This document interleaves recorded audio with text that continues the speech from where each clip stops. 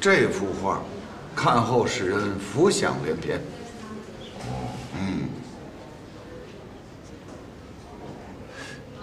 我说，你真的看得懂啊？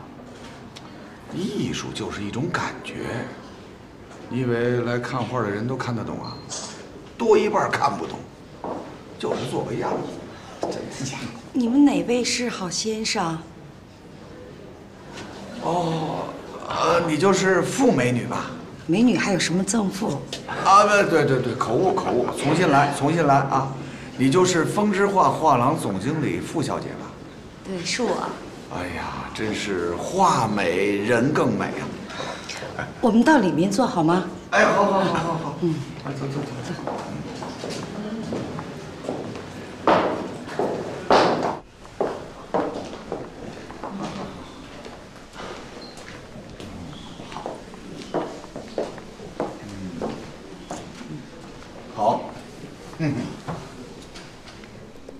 郝先生看起来挺年轻的。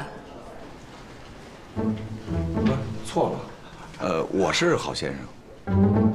那这位是？这是我的助理就是助理。哦，助理看起来倒挺像老板的。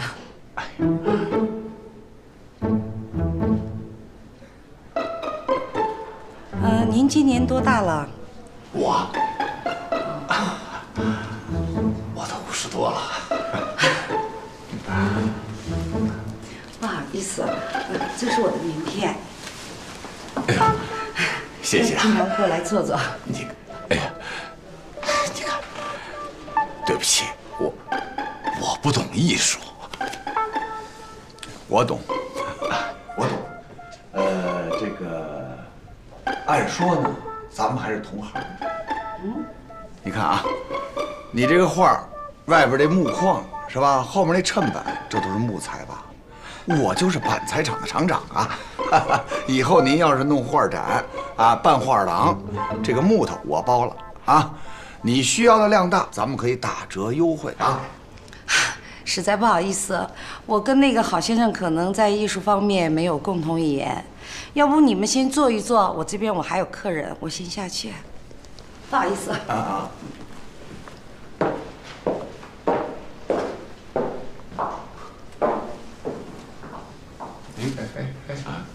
什么意思？你这眉来眼去我都看见了，诚心坏我好事是吧？什么眉来眼去啊你！哎呦！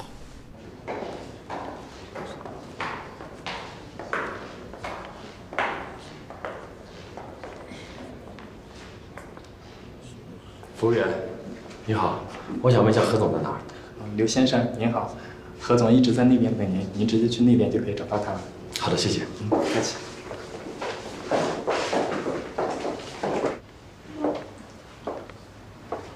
何总，不好意思，我来晚了。是我来早了。我这个人做什么事情都喜欢趁早。我说我不来吧，你非让我来，你还要个什么助理？这是算了，什么助理呀？你这个助理有点抢老板的风头。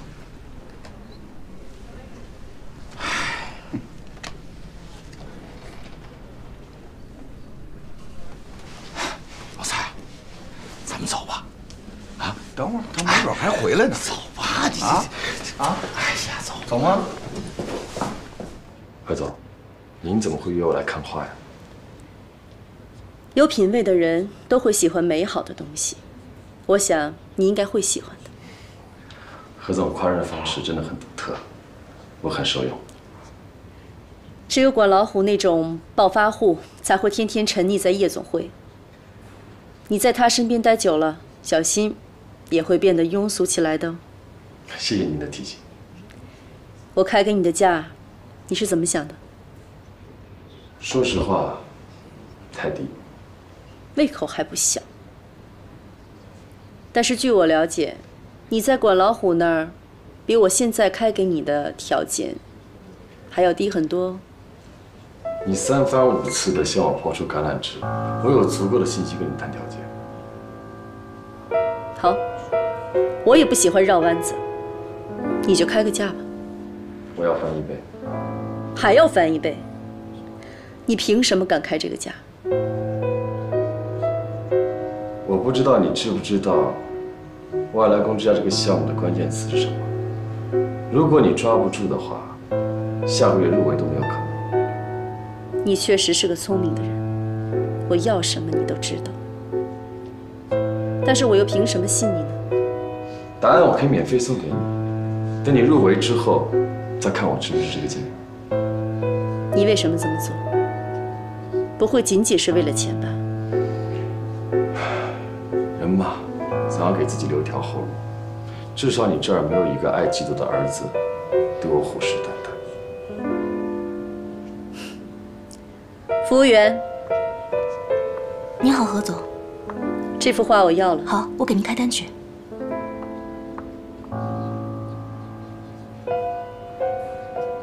你觉得这幅画怎么样？还不错。只要是我看中的，出多少钱我都愿意。刘星辰，你别让我失望哦。好的，何总。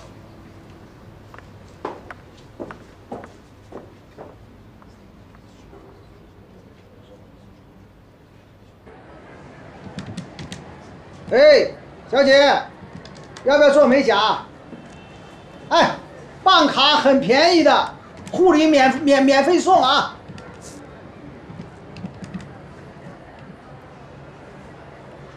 唉，怎么了，哥？你怎么唉声叹气的？我这心里被你弄得直发毛。不行啊，老这么下去，这不是个办法。怎么不是个办法？不是好好的吗？哥，最近我发现啊，你画指甲是越画越好啊，别这么想。哎，麻雀安知鲲鹏之志啊！这里哪是我展示才华的地方？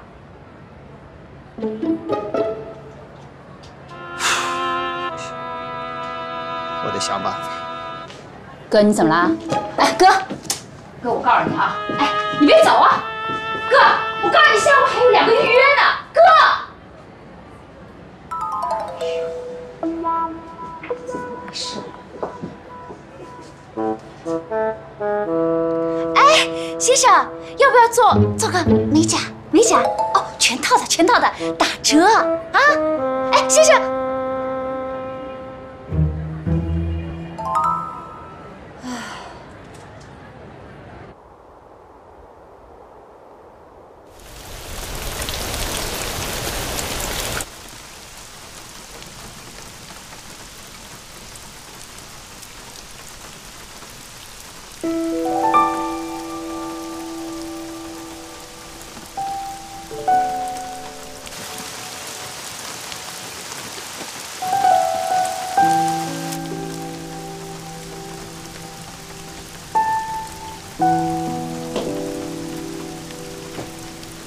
พี่二哥，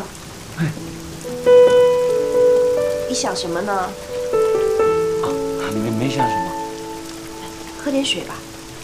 哦，谢谢阿姨总。下好了。星儿哥，我正好有事情想跟你说呢。糟了，我突然想起来我有事，那我得出去了。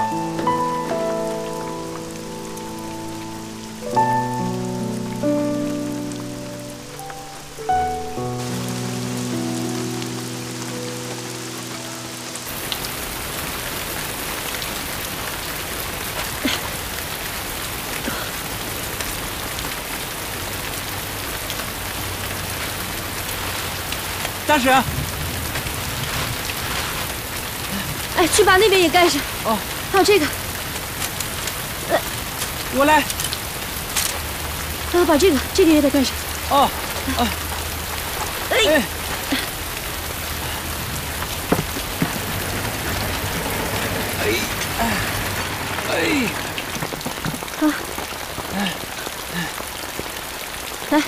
擦。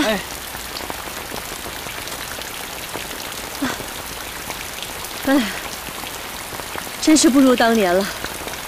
以前啊，我自己可以挑1整担的水到那个菜园子里去浇菜，现在真是不行了。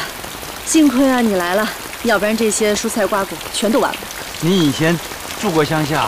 啊，是啊。那您在城里头习惯吗？哎呀，都来了这么多年了，有什么习惯不习惯的？你呢？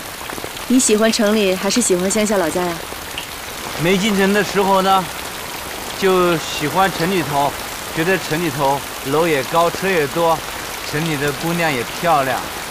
不是吗？是倒是，可是进了城之后，觉得什么都变了，还是喜欢在乡下比较简单的生活。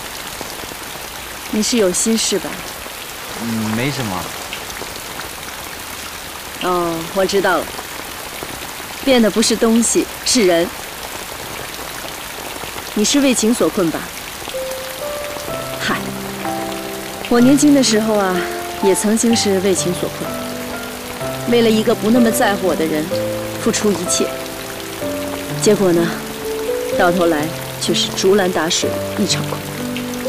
你可千万别像我一样傻。如果以后有人对你好，你就要选一个对你好的人。大婶，今天多少号？18号啊。大婶，我有点急事，我要先走了。你干嘛呀？我要去买生日礼物。生日礼物？给女朋友的吧？不是，是一个特别要好的朋友。既然是特别好的朋友，当然是要准备特别好的礼物了。但是特别的礼物在商场里是买不到的，是你自己要花点心思的哦。如果是我生日的话，我会更希望收到用心亲手制作的东西，我觉得更宝贵，比在商场里买的都好很多。谢谢大婶，那我先走了。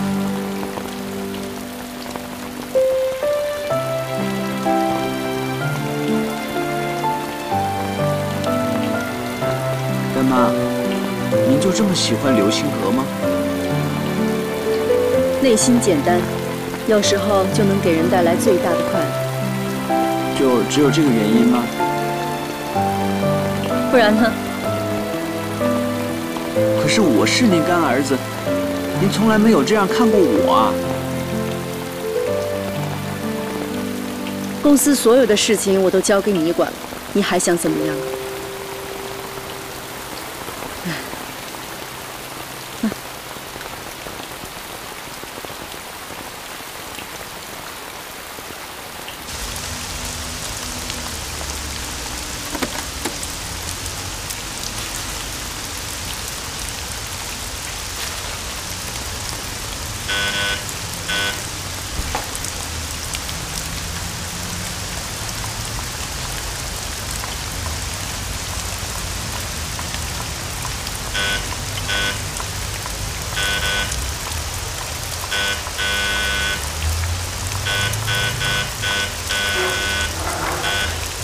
哎，你好，刘星辰在家吗？哎呀，他已经不住在这儿了。那你有他新的住址吧？没有。啊，这样，那你只能帮忙代收一下了，这是个加急邮件。好，谢谢啊。啊。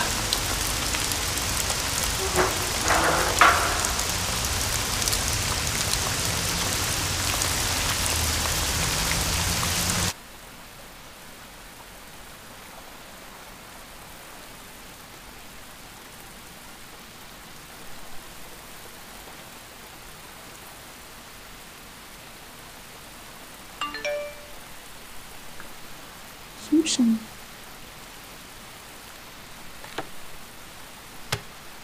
星辰没拿电话吗？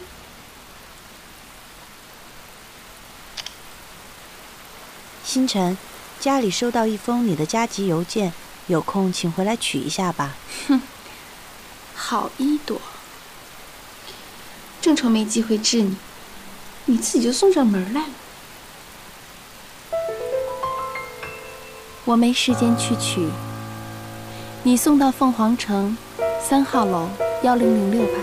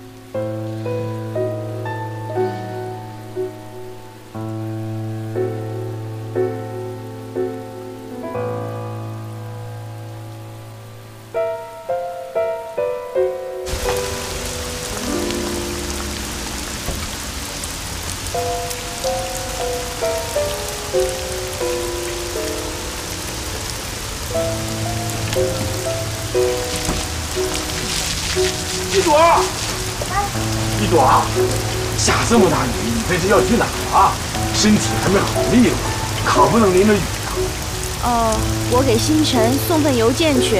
哎，别去了，等星河回来，让他去吧。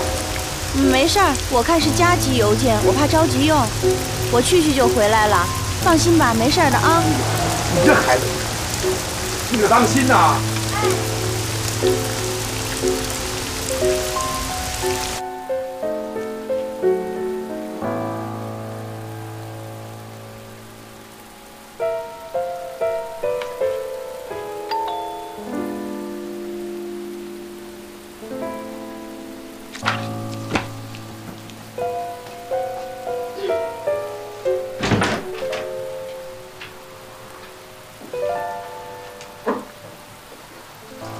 我给星辰送东西来了。给星辰的呀？好，我帮你转交给。哎，来都来了，进来喝杯水呗。不用了，进来了。请吧，请坐吧。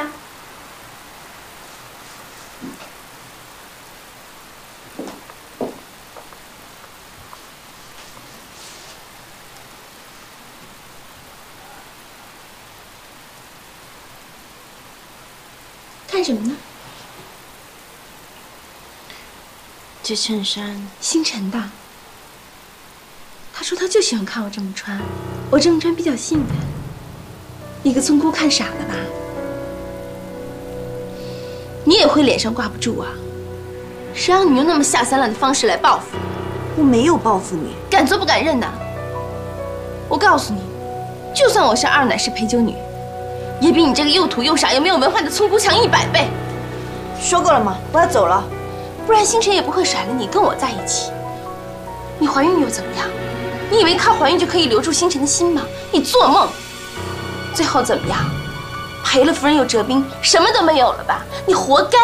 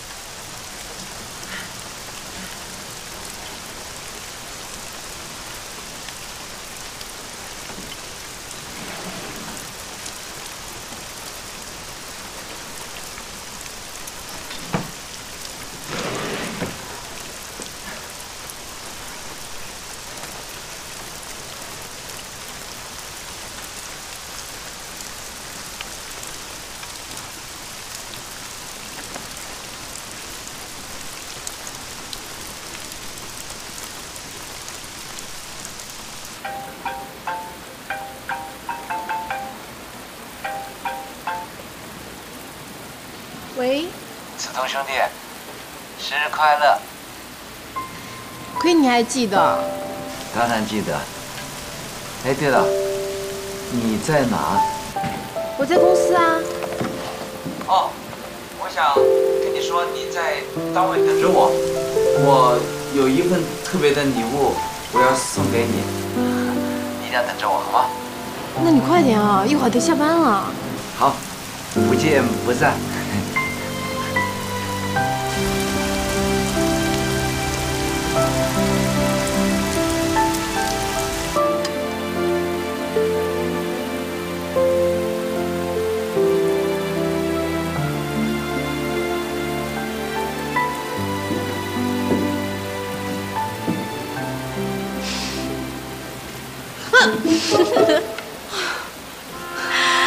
向来从不施粉黛的苏小姐，怎么忽然打扮起来了？是要见心上人吧？嘘，你小声一点。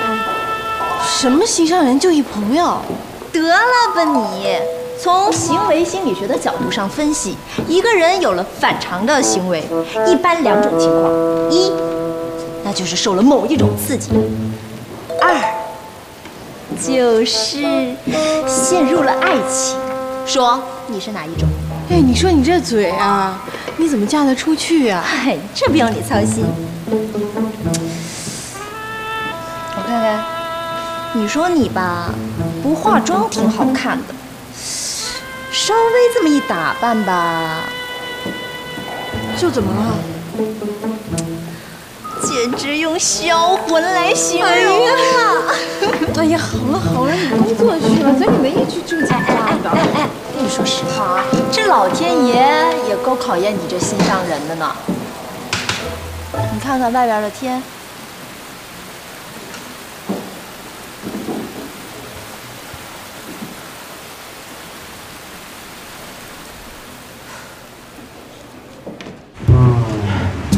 哎，哥们儿去哪儿？去电视台。哎，您怀里抱的是什么玩意儿？送人的礼物。冒这么大的雨，对方肯定是个大美女吧？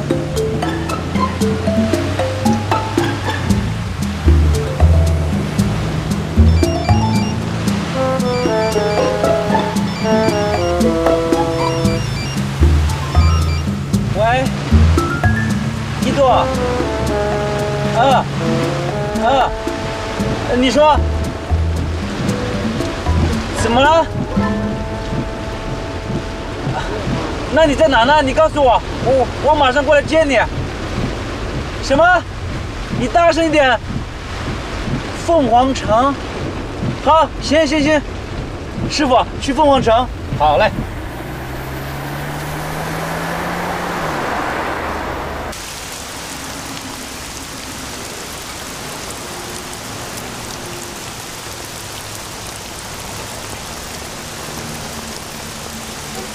子桐，你怎么还在这儿等呢？傻瓜还没来啊？可能下雨不好打车吧。要不你别等了，刚刚气象台发布蓝色预警了，估计他来不了了。不会的，他是那种说来就一定会来的人。那你自己小心点，我们先走了啊。你们先走吧，拜拜。拜拜。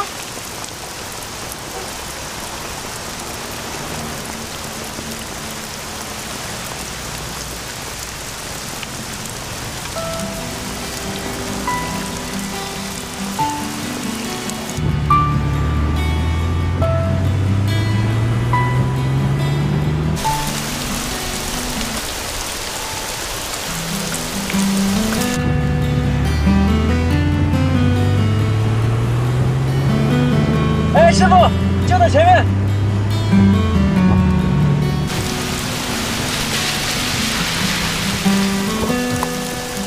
一朵，你干嘛你？你疯了你！赶紧上车走，快！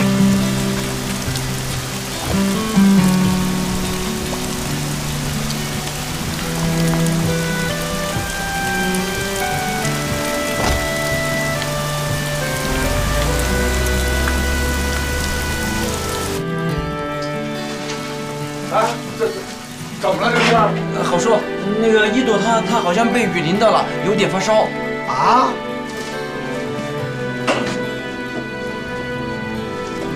郝叔，那一朵就交给您了，我要赶紧出趟门，我有急事。好，我走了啊。哎，你带着点伞呢。哎。这怎么搞的呀？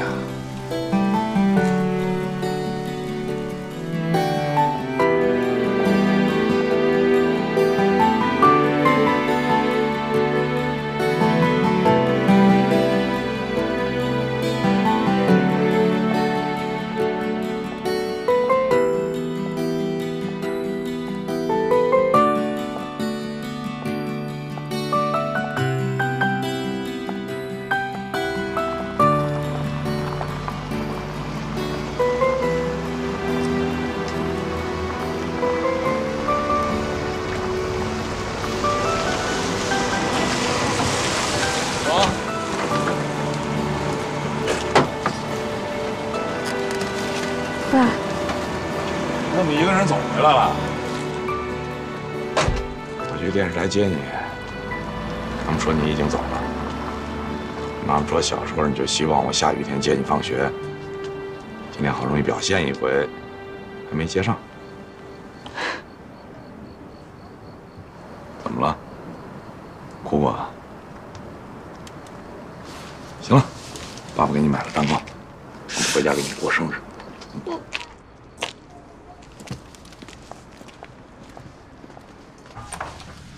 我们回来了，快进去。子彤，回来了，妈。回来了。天天住在外面，妈妈都担心死了。给女儿做什么好吃的了？都是你爱吃的，快坐下。过来坐下。哎，女儿，以前爸爸对你不够关心，而且又那么严厉，不是个称职的爸爸，而且从言语上、行为上都深深地伤害过她。希望女儿能够不计前嫌，原谅爸爸。是爸爸逼你离开了家。你离开以后，爸爸才知道回到家见不到女儿会有多失落。外边刮风下雨，我就会想，我女儿能不能照顾好自己？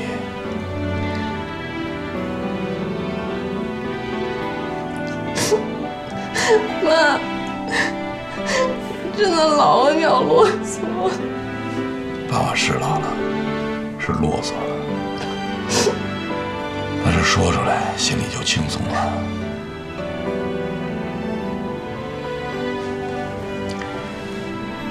能不能原谅爸爸？尽早搬回家住，好吗？嗯，好。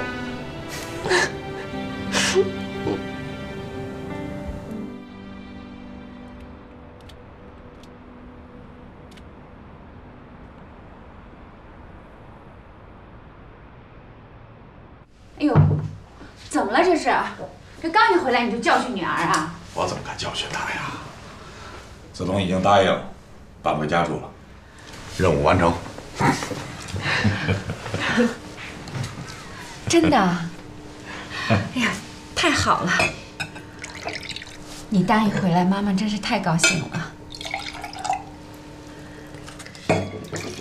子彤，祝你生日快乐！这杯应该我敬妈妈。女儿的生日是妈妈的受难日吗？妈妈，谢谢你。女儿懂事了，你俩演的我都感动了。来，来。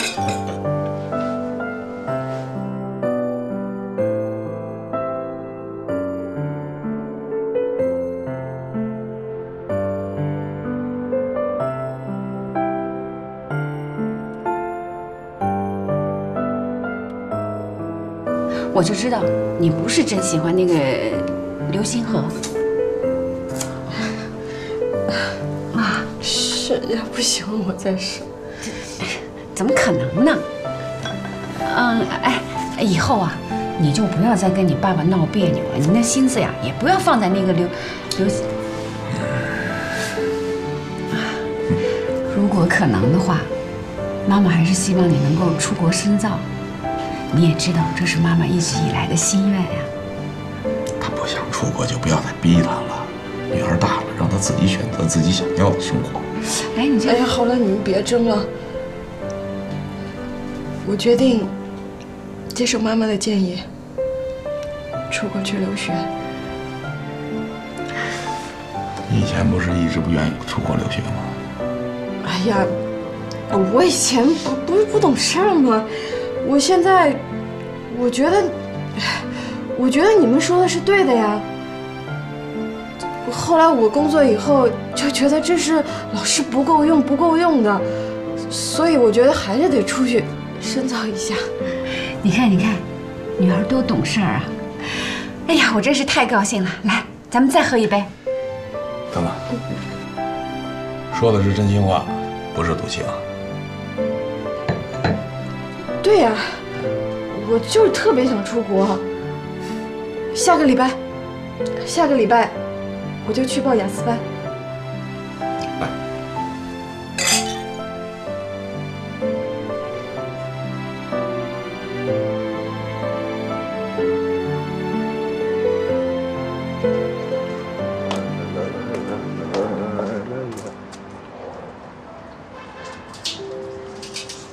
巴黎欧莱诗美容美甲会馆连锁加盟，让你在美女的包围中走上致富之路。美女的包围中，张总。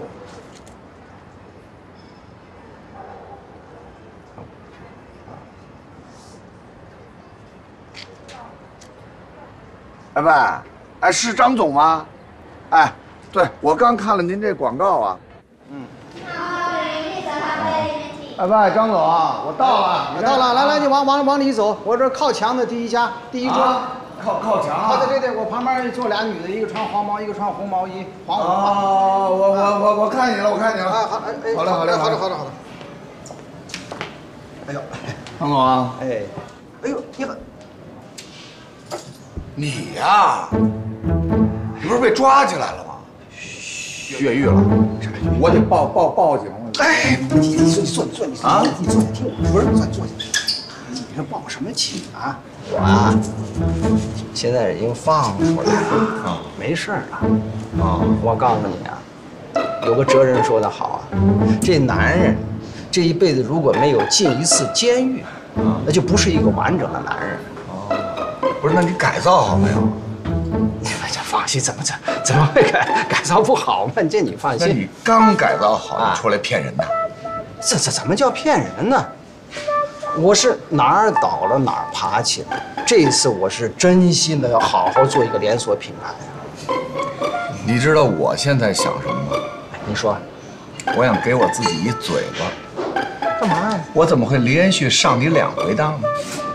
嗨，这怎么就连续上我两回当啊？你听我说，你先踏踏实实坐下来，你听我好好给你介绍情况。你别介绍，你再决定嘛。你别介绍，我啊还是回去做我那板材生意去。哎呀，你坐，你弄成板材厂，你听我说嘛。小姐，上咖啡。好的。哎。你说你要去做你那个板材生意有什么意思？一天到晚灰头土脸的啊！每天嗓子呛得都发疼，浑身都是脏土，有什么意思？还不挣钱，挣这辛苦钱没用啊！我这儿怎么样？我现在经营了一家现代化的、大型的、超级的美容中心。天天跟各种美女打交道。是啊，那你想想看，你每天摸着各种各样的手、脸啊，这钱挣得多轻松啊！怎么样？摸谁的手啊、脸啊？是各种美女的呀！我给你介绍情况啊。女人有4张脸，第一，脸，第2，脖子，第3，胸，第4，手，第5，脚。等会儿，不是4张脸吗？哎，怎么多一张啊？反正多益善呗。你想想看，你每天摸着这些东西啊，手舒服了，对吧？钱袋子也舒服。你摸完它以后，他得给你钱呀。弄得好了，他要在你这儿买卡包月。你说你是嘎吱弄这个满脸都是土呢，还是在我这轻轻松松啊？我怎么个加盟法啊？这简单啊！你只要投资区15万，就完事儿了。其他剩下来技术上、业务上的事情包在我身上。我怎么还是觉得不靠谱啊？哎呀，你放心，我是进去过的人，我不想再进去了，你明白吗？对呀，所以说这一次你就放心好了。看在我上一次曾经骗过你一回的份上，这次我给你打折，多少？9、8折，怎么样？行，看你给我打9、8折的份上，我回去琢磨琢磨。对嘛？好吧，好啊，我还忙。哎，别，你等喝咖啡啊！不，你坐。哎，你看咖啡的要呢，你不是等会儿啊？我受来问一句啊，你说，你是哪监狱出来的？是正规监狱吧？当然正规呀！那铁丝网的3、4，什么意思？不好意思，打扰一下你。咱咖啡退了，不要。不好意思，我们已经做好了，就不能退了。不能退啊？请问。哎，行了，今天晚上我豁出去不睡。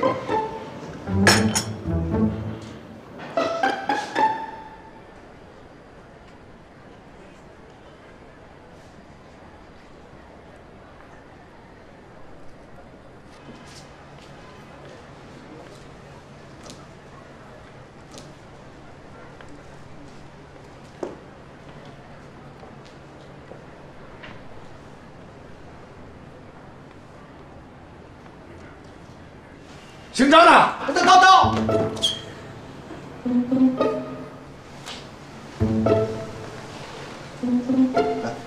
哎呀，袁总啊！哎呀，张总啊，这就是你说的巴黎欧莱士美容中心。总店在上海啊，这个是分店，100年老店啊，别看旧，故意不装修。在美国，我告诉你，越老的店、越旧的店越值钱。有钱人专门到这种店里边来显身份啊！那你说的美女呢？美女有。干啥呢？快点给我画啊！马上。行，我差点让你骗了。行，好。今天这个是特例，你放心，你要什么样，我打电话，马上给你叫啊。别，你松开！你趁我没报警之前松开我。袁总，你听我真报了啊！怎么小气？你赶紧捏你的脚啊，好好为顾客服务。袁总，